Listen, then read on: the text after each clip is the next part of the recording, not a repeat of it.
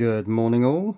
Well, now yesterday I got these little NeoPixel LEDs, little addressable RGB LEDs with a built-in driver chip inside.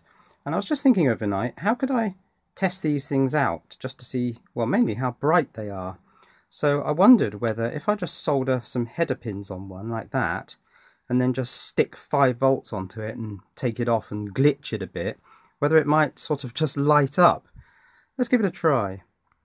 So I've plugged the LED into a breadboard, and here's a battery box with 4 AA nickel metal hydrides, which is about 5 volts. Let's see what happens.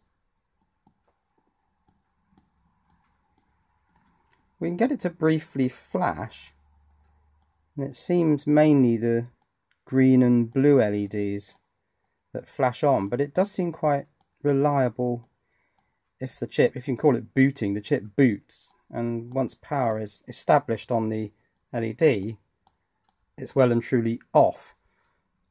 But I was just wondering how you could get this thing to turn on without going to all the hassle of wiring up a microcontroller and loading in the special driver software. And I came up with an idea. So just going back to the datasheet for a moment, the difficulty is this thing here. To send a 0, the waveform has to go high for a short period and low for a long period. To send a 1, high for a long period, low for a short period. And then you need to send a reset, which is a low for at least 50 microseconds. If we look at the table, here are all the numbers here. And they're quite precise, 0.4 microseconds, plus or minus 150 nanoseconds. Is it really necessary to be this precise?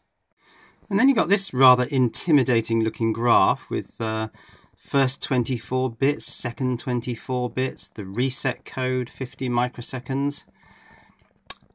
I'm tempted to just shove a square wave at this thing.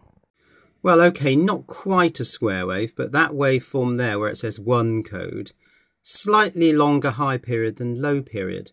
But nevertheless, it's just a very simple waveform. So this is what I'm going to do. I'm going to use a simple 555 timer here. I've got pin 6 back to pin 2, so it runs as an astable multi-vibrator. I've got a pot there, I think it's 1K, going across pins 8, 7 and 6, and a switch on pin 4, which is reset. Now notice I've got no capacitor between pins 1 and 2, and that's because 555s don't oscillate very fast. So I want this thing to go flat out.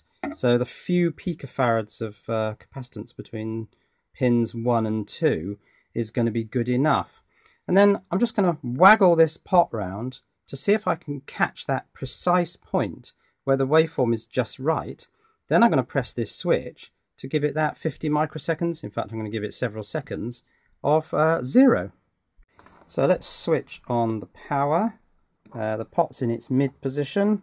So it should be pouring a stream of, virtually a square wave to this LED, and then we hit reset. Goodness me, it works. In fact, this thing seems to have huge tolerance of different frequencies. I can turn this pot to all different positions, and it pretty much works quite reliably. In fact, there are some positions where I can, if I can just hit it right, get it to change colour. Look at that, purple, beautiful. So I can get some other colours. Now it seems to be quite keen on doing purple. But basically, it just works. If I turn it off, back on again, I can set the pot pretty much where I want, press the button, and it lights up. This thing doesn't require high tolerances at all. Look, I've managed to get it to go green. Press reset and it's back to white again. Now, although I'm not claiming that this is any form of complex controller for these NeoPixels, it does make quite a good tester. I mean, I can see how bright that thing is, quite nice and bright, and I can also see how hot it's getting. Doesn't really get warm at all. So since I've managed to put some data, well, if you can call it data, into the first NeoPixel, I thought I'd see if it will carry on to the second NeoPixel. So I've soldered a second one to the output of the first one. Let's see what we get. Okay, let's switch on, press reset. Oh, my pot's in the wrong position. Okay, so both of them light up. Now, can I get different colours? Yes, I had purple there briefly. Yeah, the bottom one's a different colour to the top one. It's a bit hit and miss, this colour control, isn't it? Right, so through sheer perseverance, and it did take a while, I've managed to get a different colour on one LED to the other LED. Let's, oh, wow. So, there it is. It's a quick and dirty NeoPixel Addressable RGB LED tester. Cheerio.